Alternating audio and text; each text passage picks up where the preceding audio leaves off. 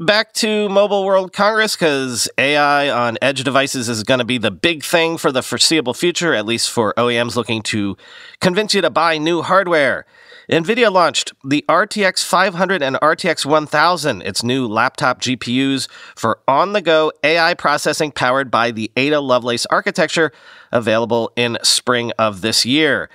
Quoting VentureBeat, "As generative AI and hybrid work setups become integral to various industries, the demand for potent mobile solutions has skyrocketed.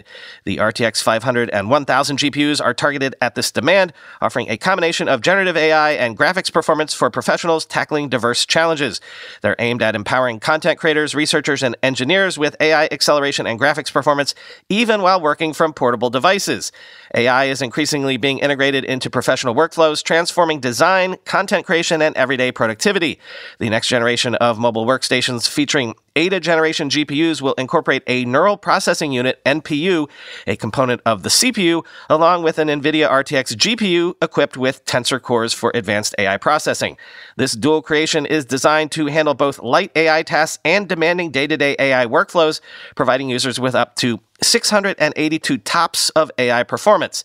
The enhanced AI acceleration facilitated by the GPU is crucial for various tasks such as video conferencing with high-quality AI effects, streaming videos with AI upscaling, and accelerating generative AI and content creation applications.